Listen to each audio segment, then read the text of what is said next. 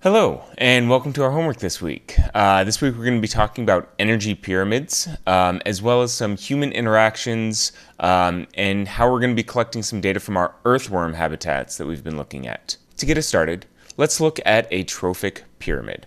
So, in class this week, we have been using trophic pyramids. We've made a giant food web, and we're going to be using that pyramid to make some predictions and help explain how energy moves throughout an ecosystem.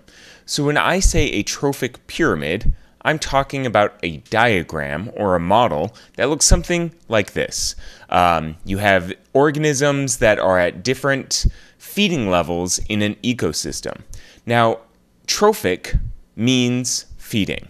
So over here, this picture of these pigs, they are eating out of a feeding trough. That trough, that word right there, is the same root word as trough in trophic pyramids. In our last video, we talked about energy and how energy flows through an ecosystem. Now, the majority of the energy is coming from the sun, and some of that sunlight energy is being captured by the primary producers. Some of that energy is lost as heat, so when the primary consumers eat the primary producers, the plants, some of their energy gets lost as well. And so at each step, you're losing energy. What we call this is the 10% rule, because on average, 10% of the energy of one trophic level gets passed on to the next trophic level. I want you guys to pay attention to models, to the model that is an energy pyramid. Models are used to make predictions. They're also used to explain complex systems.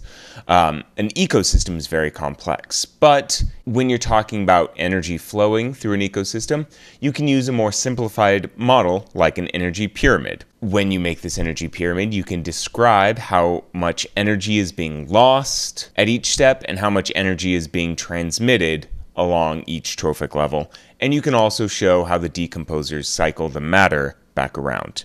If you had a model, you can look at the amount of plant material in an ecosystem, and you can actually use that information, the biomass of the primary producers, to predict how much energy would be in an apex predator. Just by counting up the amount of mass, the amount of weight of all the living plant producers, you can use a pyramid to predict how many deer and elk there would be, how many omnivores there would be, and how many top-level apex predators there would be. So that's the usefulness of a model. However, an energy pyramid like this also has its limitations, as all models do. In this case, the decomposers aren't really represented very well. They're sort of spread out through all of them, and this doesn't show how much energy is going from one trophic level into each decomposers. They're just saying, the decomposers are there, we don't know what's happening. This food pyramid, this trophic pyramid, also doesn't show organisms that might fit at multiple levels. At some times in my life, I eat a lot of plants, and so I would be a primary consumer. Occasionally, I eat some other animals, in which case I would be an omnivore. The models aren't perfectly clear, but you can get pretty close to being accurate. In class this week, we are going to be analyzing some data, putting it into a model representation in order to make some predictions, help us to explain a complex system that is energy flow. So this data comes from this forest called Hubbard Brook, and it's in New Hampshire.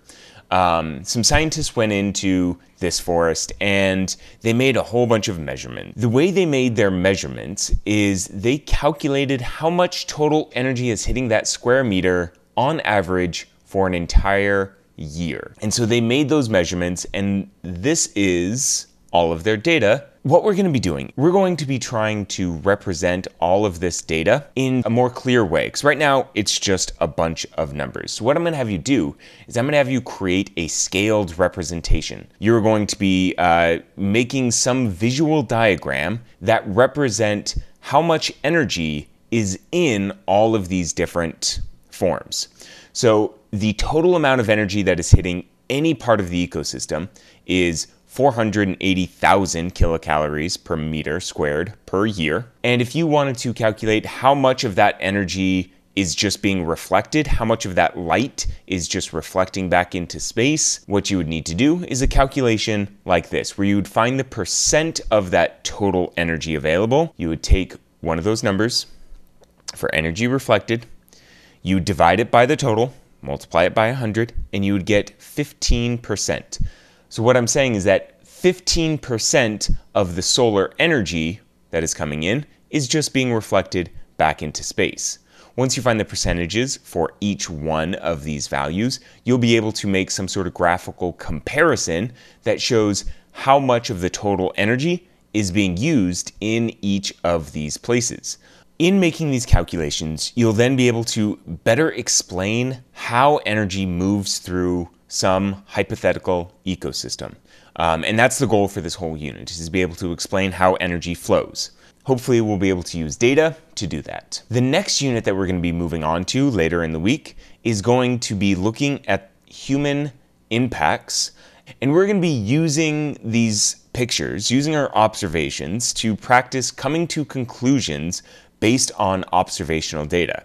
And we can just look at the pictures right now and we can see that each habitat looks different than all the others, and we can start to make conclusions. You can notice patterns like the Habitat 4 and Habitat 2 with the earthworms both have much chunkier soil than either of the habitats here that don't have earthworms in them. So we're going to be using this earthworm data and then reflecting on the impacts of humans in an ecosystem.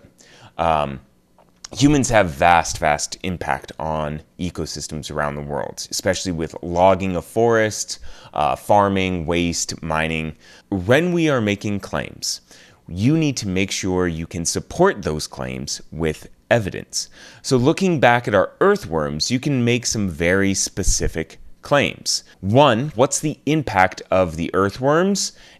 They change the composition of the soil. They change the soil from being this more packed, dense soil to more rough, broken up, softer soil. That's the impact of earthworms on the non-living dirt.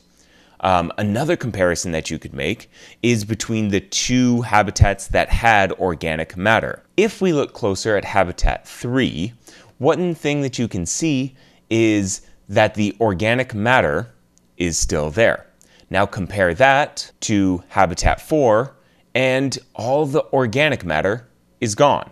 That is because of the earthworms. That would be my claim, that the earthworms digested all of the organic matter and mixed it back into the soil. Another claim that you can make is about what's happening to the organic matter in Habitat 3 without the earthworms. If I zoom in here, you can see that the organic matter in Habitat 3 has this fungus growing on it. That fungus is a decomposer that's attempting to get rid of the organic matter. In Habitat 4, there is no fungus. So you could claim that earthworms compete with fungus for the nutrients and energy that was available in that organic matter. When you collect data, you can then use that to support claims. You can explain, using scientific reasoning, what that evidence means and how it supports your claim.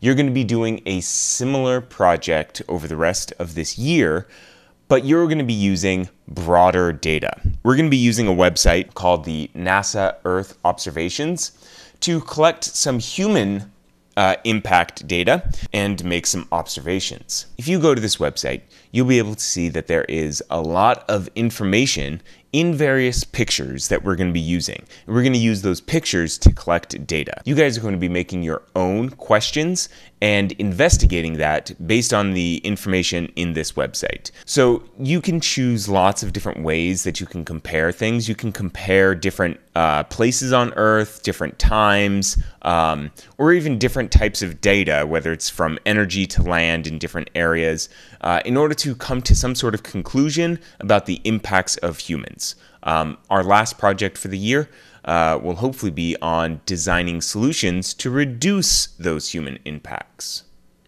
So that's our video for this week. I hope you enjoyed it. As always, be ready to ask some questions.